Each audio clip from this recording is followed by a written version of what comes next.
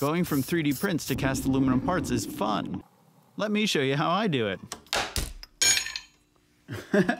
Perfect.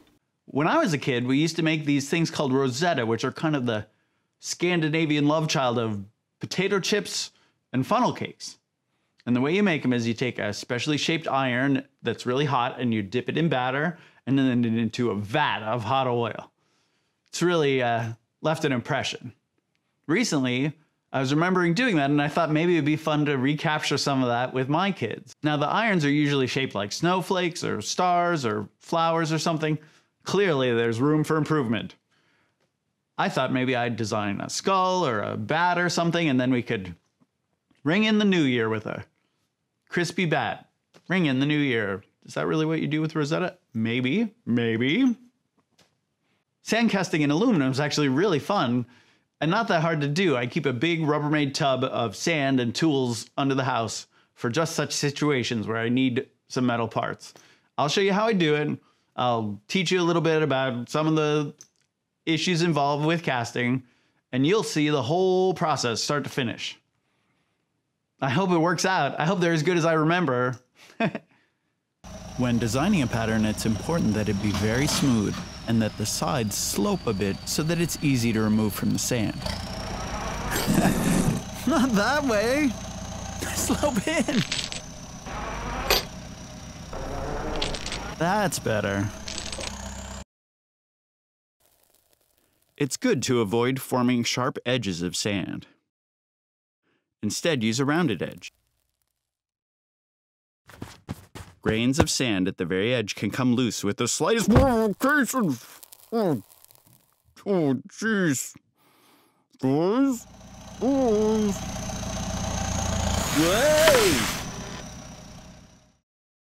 All right, let's put some of those ideas to work.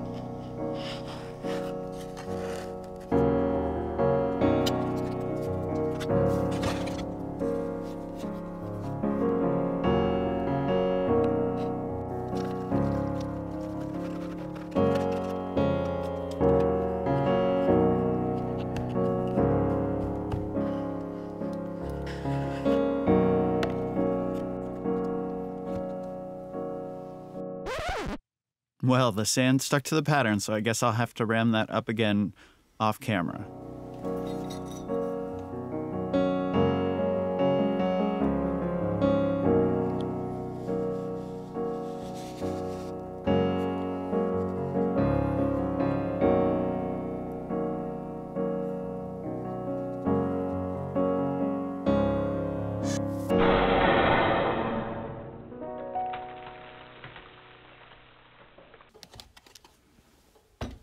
Now all I have to do is cut a pouring cup and close up the mold.